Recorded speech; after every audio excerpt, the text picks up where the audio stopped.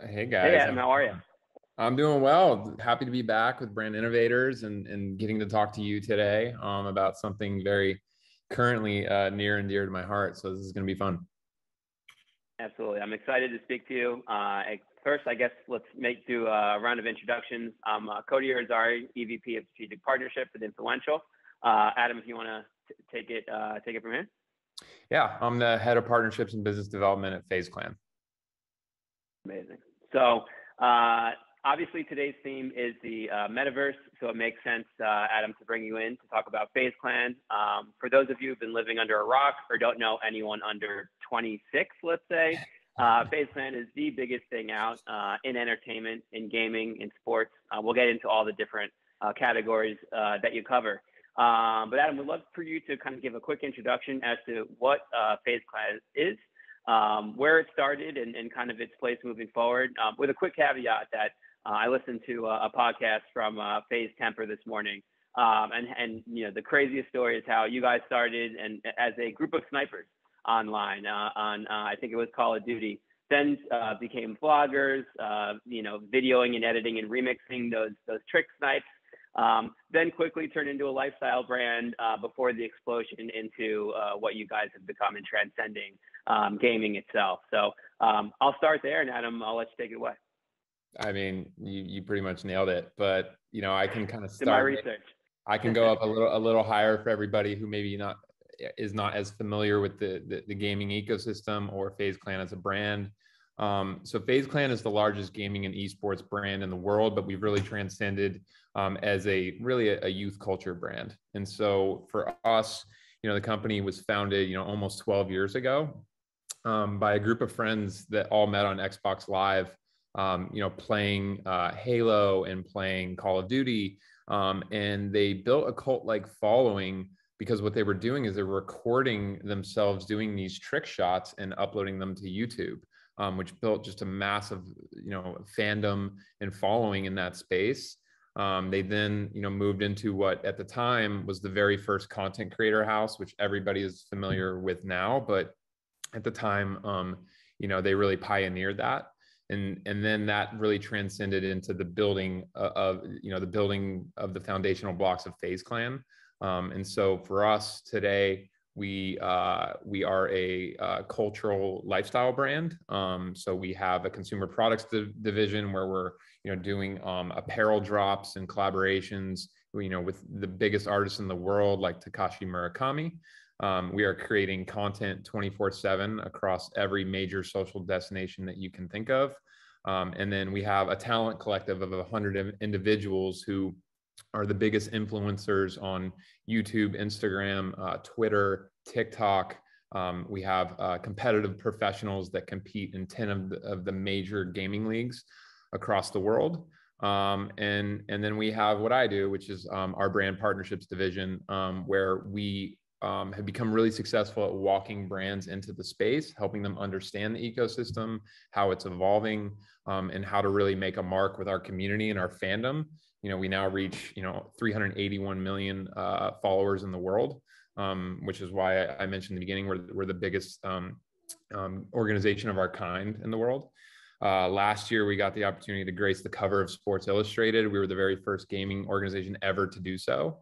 And then the year crescendoed with us announcing our SPAC and our plan to go public this year. So it was quite the year. So, but what we're talking about now is probably more exciting to me than all of that. Absolutely. And hopefully you guys finally beat that Sports Illustrated curse, obviously. And, you know, we'll get into the SPAC a little bit later. But regarding talent, I have a talent background. I was a talent agent at WME for over a decade. I obviously have seen your, you know, phase one recruitment plan or recruitment, you know, rollout and campaign. You partnered with MoonPay to obviously pay that new member, Nissan to give them a car. We'll get into some of your other brand partnerships, but coming from a talent background, I'm curious, how do you vet someone who is FaZe, and how do you ensure that you have someone for everybody in your, you know, massive fan base? And now soon to be fan base into the metaverse. How do you select and how do you kind of pick and choose who makes it? Yeah, it's funny that the process of talent selection has evolved a ton over the last 10 years. I mean, I think at one point in time, the guys would, be like DMing folks within Instagram and on Twitter being like, hey, you want to join FaZe? It was really that simple in the early days. Amazing. Flash forward to today, you were formerly at WME. Our talent vetting process has become very sophisticated. We're putting all of our new members through a program called the Academy, which is where we really help them, with prepare them for what life is like as a FaZe member, because your life changes. And I'll get into what phase one is in a second, but overnight your life changes. You become instantly more famous, your follower count grows. And so we put them through media training, we put them through cultural sensitivity training.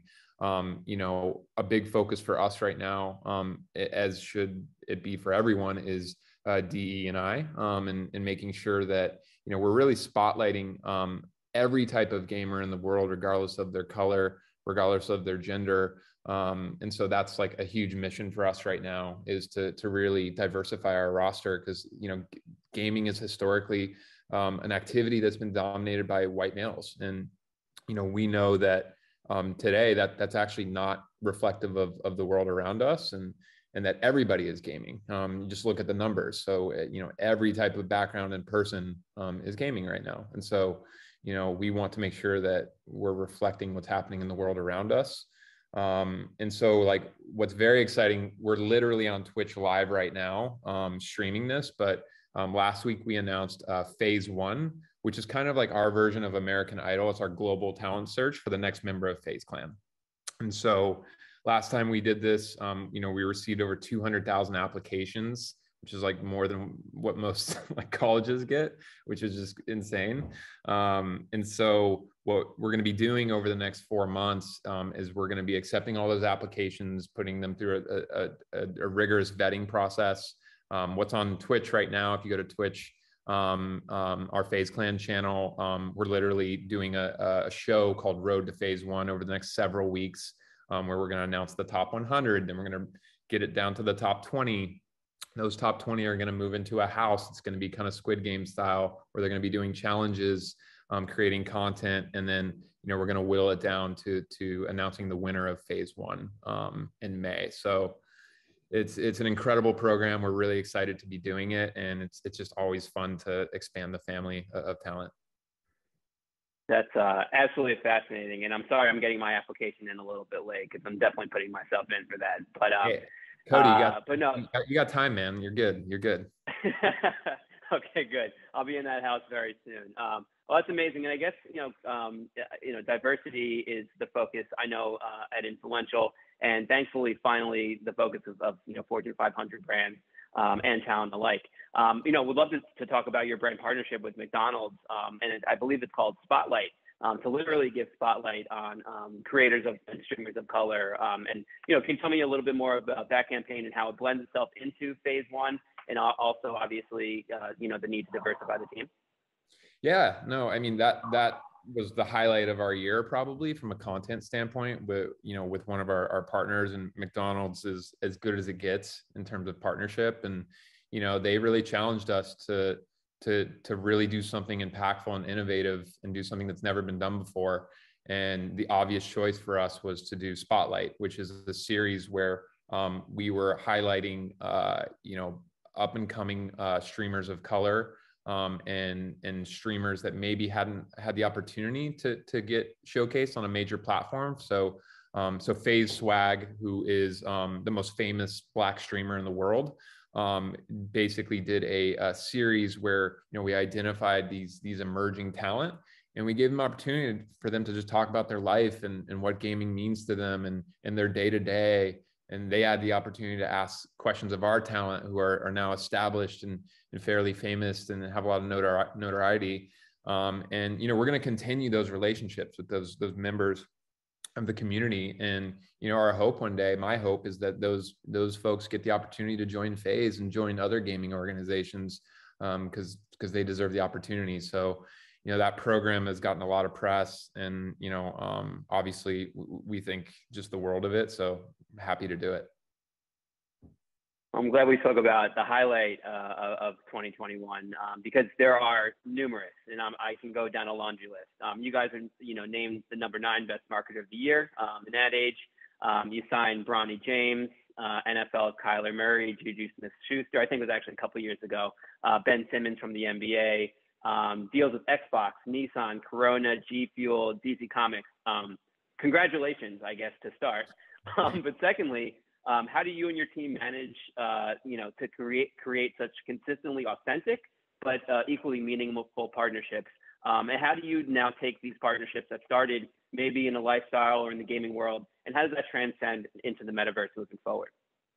Yeah, I think for us, I think a lot of people talk about authenticity. For us, it's not just a thing we strive to, we have to, otherwise our fan base, they won't accept, a brand that comes in, because not only are we announcing a partnership with that brand, but we're going to be producing series and original content and things that we want to, at the end of the day, entertain them and inspire them. And, we have to make sure that the partners we're selecting, really their goals and their objectives, are not just to sort of reach a youth culture audience, but it has to extend well beyond that. It has to add value to their lives and really kind of speak to them. And so when I said earlier, I think we excel at walking brands into the gaming space, because we've taken our licks along the way and made mistakes and learned from them. And, and I think a lot of those partnerships you just announced,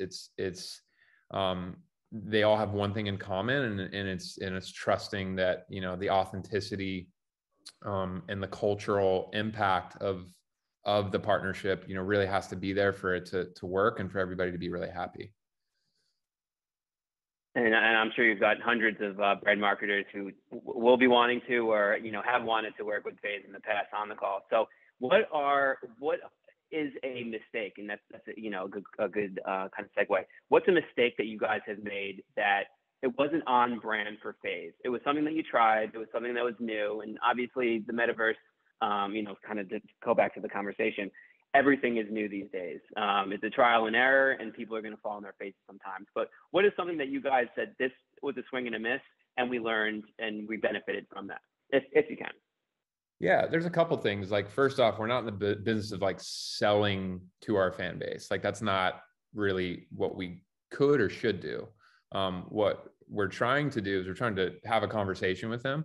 And so anytime a brand has we get a brief and it's this is the message, it's too late. We've already failed, because it shouldn't start with this is the message. The first question should be, what should our message be? What do we want to open up here and have a dialogue? I think going back to McDonald's, they're great at that. They're very good at understanding hey, we're not trying to push products here. What we want to do is we want to create experiences in the form of content, in the form of live programming, in the form of physical products that the fan base really loves. And it really creates that kind of authenticity. It creates an affinity for the brand and really drives that loyalty. I think that's how we start.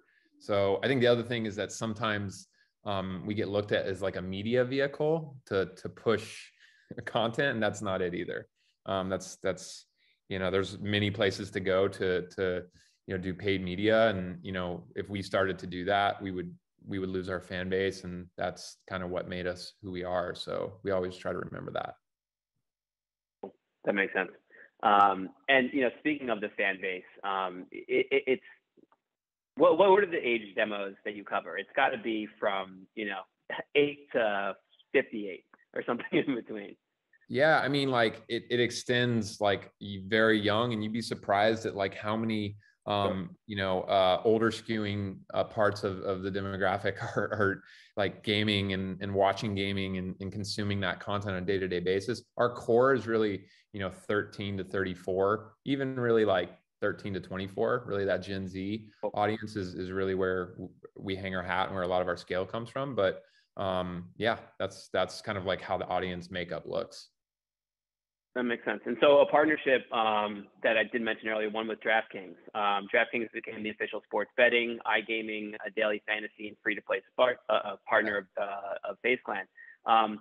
Obviously covering a younger age demo. How are you guys able to kind of market that and create content for your older fans, but obviously knowing that, you know, a large chunk of your fan base won't be able to play or can play for free.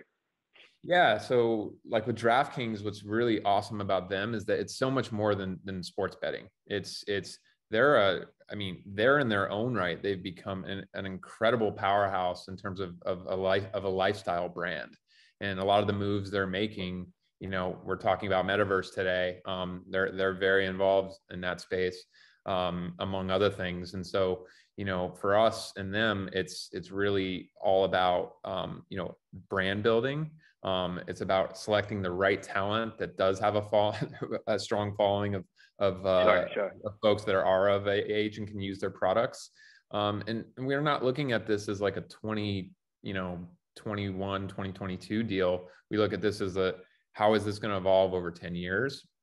Because our audience is aging up. You know, our FaZe started 12 years ago, and those fans are now, they're not 15 anymore. They're approaching their 30s. And so, you know, for us, we look at DraftKings as a long-term strategic partner. And, you know, really sports is a huge element of what we do now. We have athletes that are official FaZe members, and Kyler Murray and LeBron James Jr. And so DraftKings is really poised to help us expand in that area in the future. And I asked a question actually to DJ Ski a couple panels ago, but where do you see live sports in the metaverse, or how do you see that experience changing, bringing more people to the experience? How do people, you know, experiencing it with a headset or even through a phone, how can they recreate that sort of reality? And where does FaZe fit in, you know, as the brand to kind of bring it to you and bring it to the forefront? Yeah, I mean, when we talk about live sports through our lens, like traditional sports, sure, like we play there and it's a big part of what we do. But, you know, when it comes to esports, like absolutely. I think, you know, on the previous panel, I overheard, you know, mixed reality, augmented reality, virtual reality. Like, I think, you know, Meta and Oculus they've done incredible work in terms of pioneering that space. It's kind of crazy that Oculus, like the headsets, have been around for almost a decade. Like that's just me. I've got one in my closet that I try to, you know, get into the new systems, and I think it's just a few series is too old. But yeah, it's been around for a while now.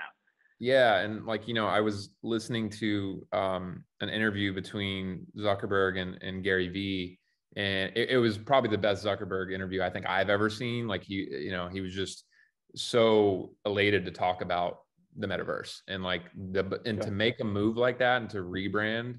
I mean, that is like the monumental swing of epic proportions I mean, that's what a risk, but it's the right one, because, you know, this is what we're here to talk about today. And I think, you know, virtual reality, I think a huge compelling selling point of it is how it's going to connect you to the sports environment. I think it's going to just create such a compelling viewing experience.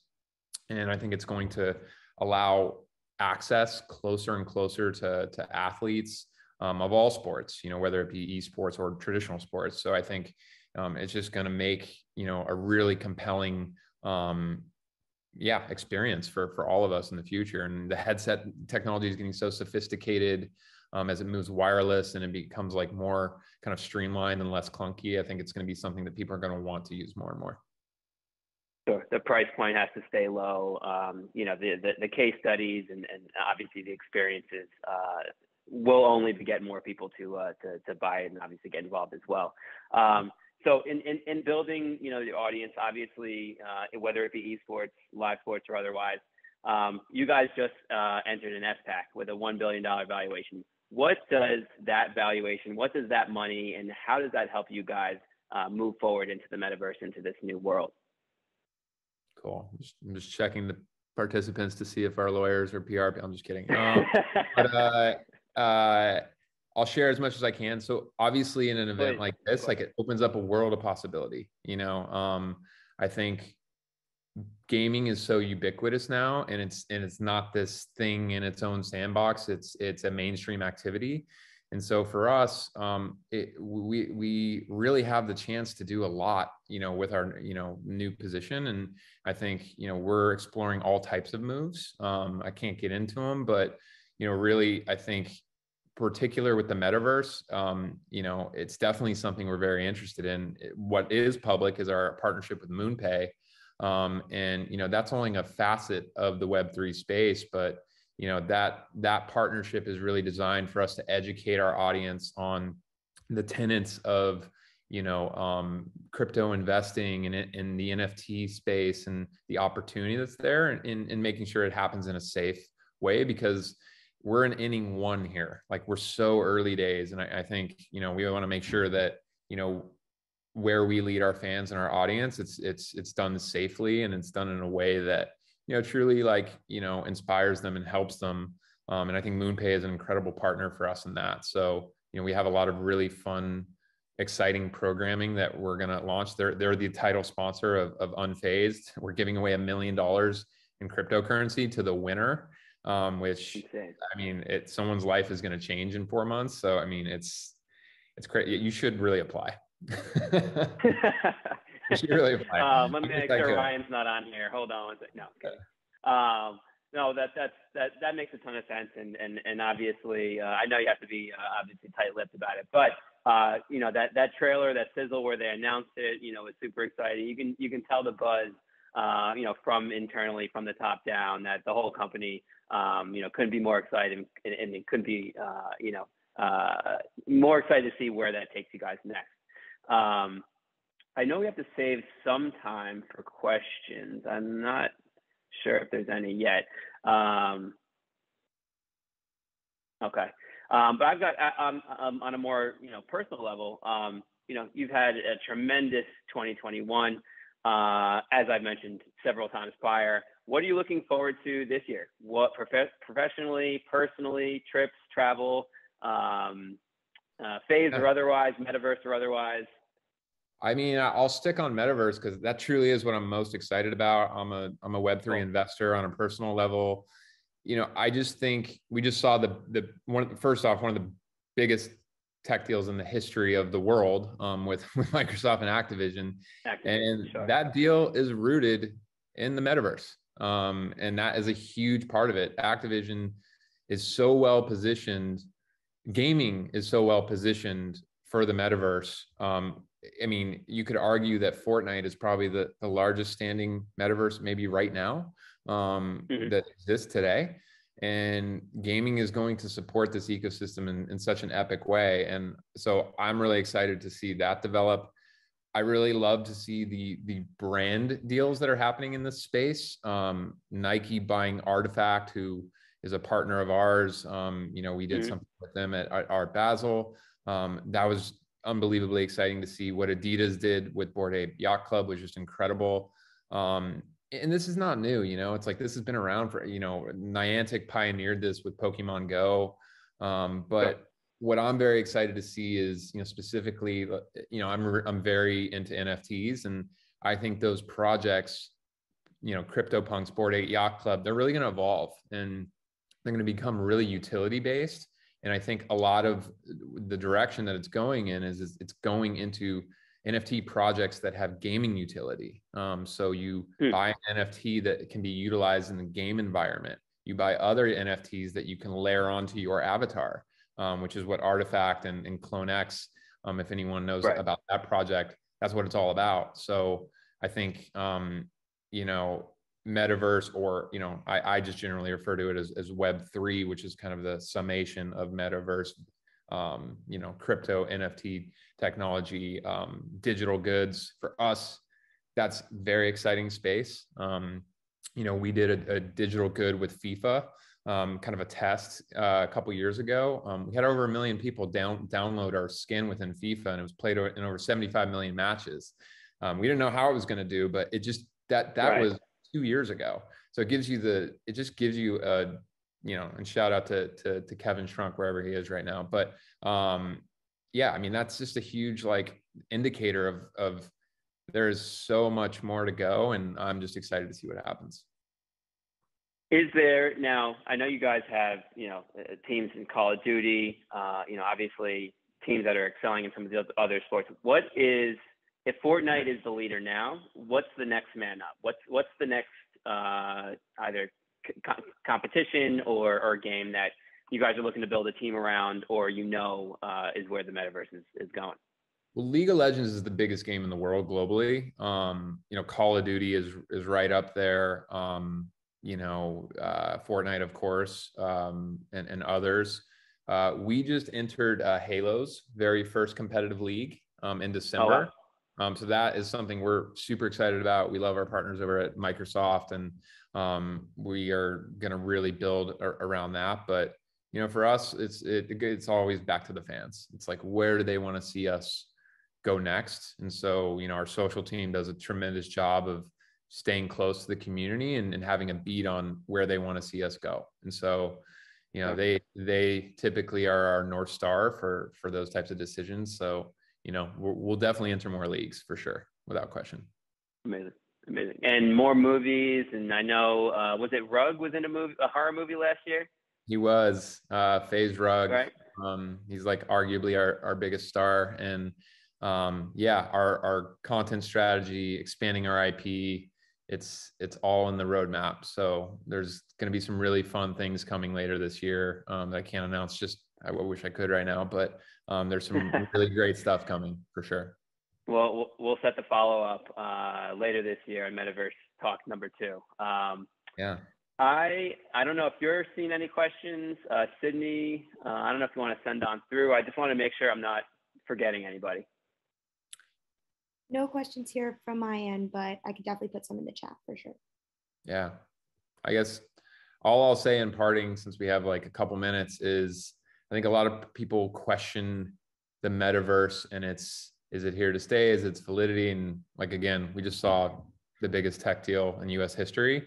And that was like a major component of it. And so I have a lot of friends say that, well, where do I start? Like, this is so daunting. Like, how do I get into this space? And, I always give the advice of just dive in, go on YouTube, go on Instagram. Twitter is an incredible resource. Follow Web3 influencers on Twitter. Join Discords, definitely join Discords. Like, that's a huge piece of advice. So much information is happening there right now. And so if you're not familiar with Discord, get on it. It seems like scary at first, but you'll get the hang of it really fast. And like I said, this is early days, like Web1.com bubble, Web2, social, mobile, like this is happening. And I want to see all my friends kind of get in on this and have the opportunity to win. So we all going to make it. If you know what that means, yeah. Then What I was gonna say is I jumped into Coinbase a couple weeks ago at the absolute wrong time. So what I would say is you're exactly right. You have to do it, and there'll be highs and lows. But obviously, this is the future.